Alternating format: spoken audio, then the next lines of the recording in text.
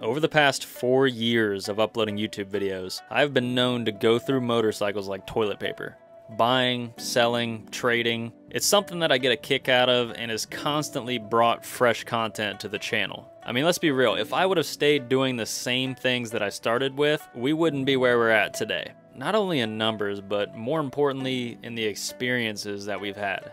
From dirt bikes to Groms, Harleys, sport bikes and scooters, I've gotten the chance to test out a bike in pretty much every category. I still need to get my hands on a proper adventure bike though.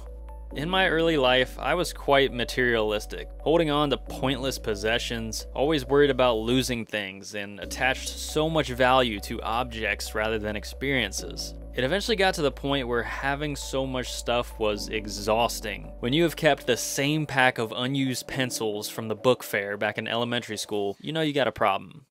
Years later, I am still far from a minimalist, but I am getting there, and let me tell you, it feels damn good. At the end of the day, stuff is exactly that, just stuff, and most of it can be replaced. But out of all of the motorcycles that I have bought and sold, there is one that I still find myself missing. As a matter of fact, it's not technically even a motorcycle, but a land yacht of a scooter. That's right, out of all of the expensive toys that I've had, this is the one machine that I just had to get my hands on again.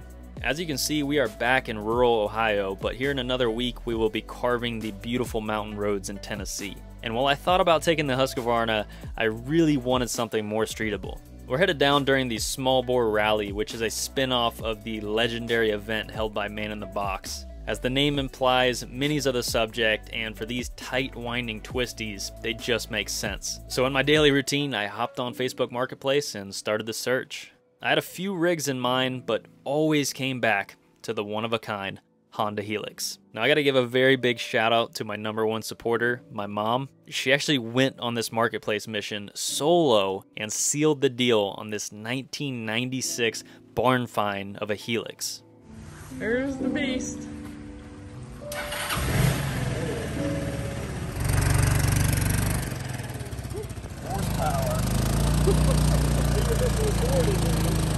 A little bit.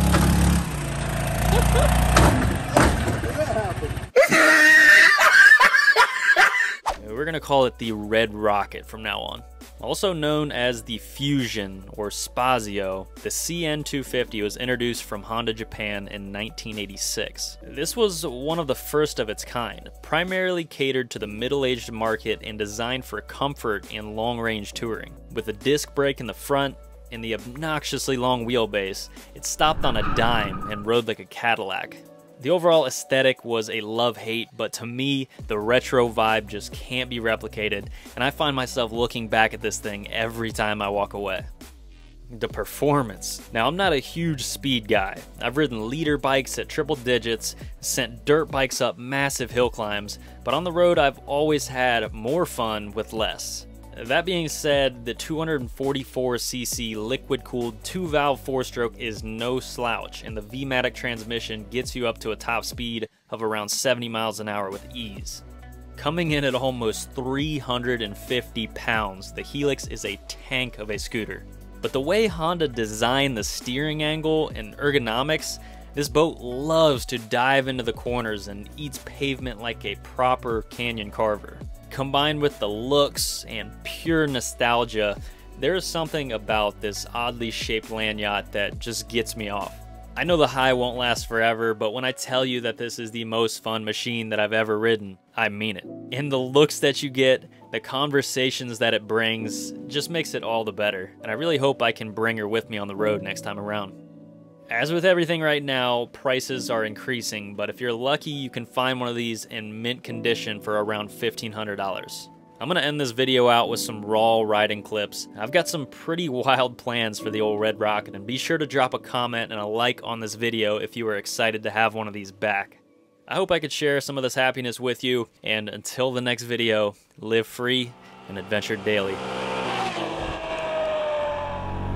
But you heard that right. We are bringing this thing to Tennessee. We're gonna ride the tail of the dragon on the freaking Helix, man. I'm pumped. We're also gonna try to find Lex something, and my buddy Grom has a scooter as well. So we all scootered out. We are the scooter gang, and we're just gonna have a damn good time. Squirrel! Oh shit, splat. But yeah, this thing's gonna be amazing in the twisties. Curious to see how fast we can do the dragon on this thing. But I do have some different tires coming in that's gonna make it a little bit more difficult, but you guys will see the bigger picture. I really need to figure out how far I can lean this thing. Maybe we'll do that really quick. Like, what is the...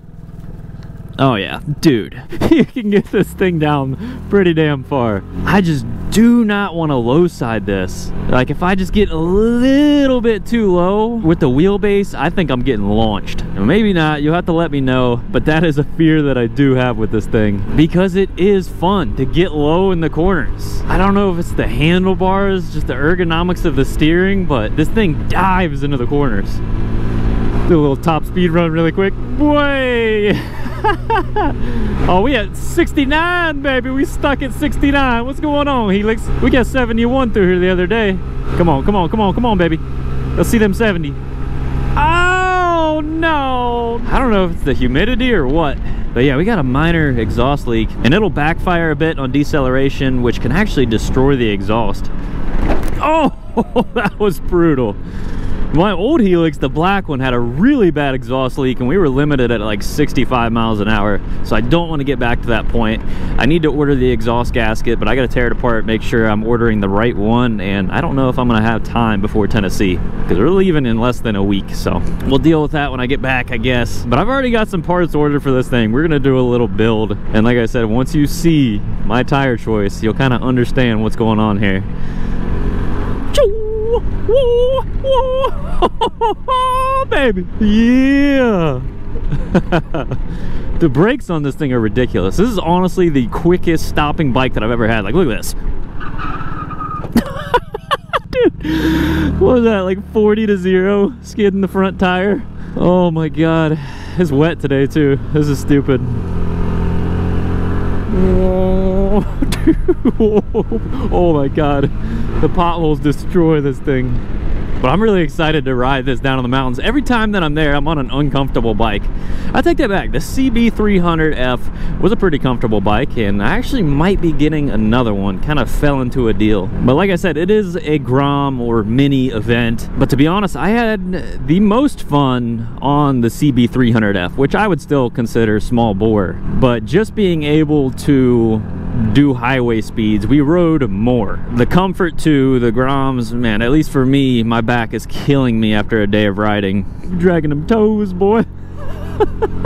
So I think this is kind of going to give me a similar feeling, because like I said, we can do 70, so we're not really limited as far as which roads we can go on. We can do a little bit of everything, and my god, is this thing comfortable. I can just be laid back, chilling. So it's just gonna motivate me to get out and ride more and have fun, and I can't wait to see some of the looks that we get. I know there's another dude that has a YouTube channel, and he also takes his Helix, so maybe we'll link up and do a little Helix cruise. But it is, man, it's just the novelty aspect, the looks that you get, but ultimately the way this thing rides too. I am not kidding, this thing rides amazing. The way this thing delivers power, it almost feels like it has a turbo, because it's got a little bit of a lag, but as soon as the damn thing engages, this thing freaking launches like a red rocket, man. Yeah, buddy, yeah. We got the Japanese scooter, baby. Shout out to Cycle Cruiser. This thing's also really good for filming too. With not having the clutch, you can literally just have the camera in the other hand, and I can get some footage of some other people. That's for professionals only now. But I really only do this stuff out in the middle of nowhere. As you can see, that we haven't passed a single car. But it is really nice to have around. You know, eventually someday would I like a road glide, or I'd honestly thought about getting a gold wing. The only thing that turns me off on that is just the weight, man. The thing is obnoxious. I'm not gonna want to do some of the things that I do on this. Once again, you're just gonna have to wait to find out. But this is really just a perfect cruiser to keep around. You can throw your woman on the back, dude if that's what you're into, and you can just cruise in comfort. I've never ridden anything this comfortable. Like, the seat is amazing. It's like a mattress under my ass, and the ergonomics are just dialed. another thing, man, them fuel prices. This thing almost gets 70 miles to the gallon. I had to drop Alexis off to get her car the other day, and I was like, hell, let's take the Helix. We ain't taking the Tundra, man. We get 8 miles to the gallon in the Tundra. I wasn't sure if the fuel gauge was accurate or not, so I went ahead and got gas and put like $3 in it and then filled it back up. And dude, I don't know how many miles that I've put on it since, but it's been quite a bit, and we're like just reaching a half tank.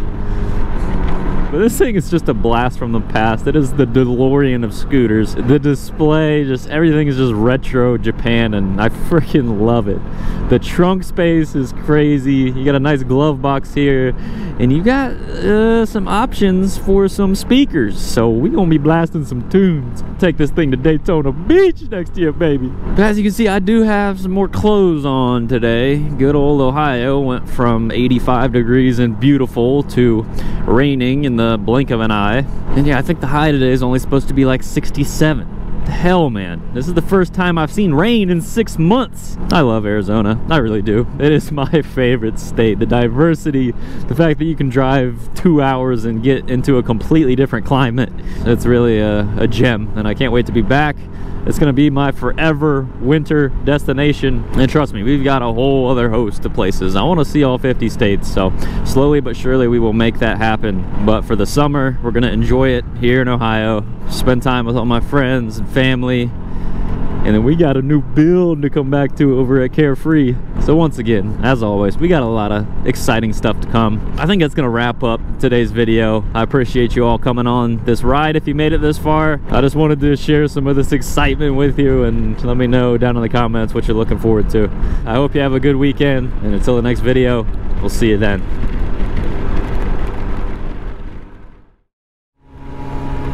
Oh, 72. Yeah, boy.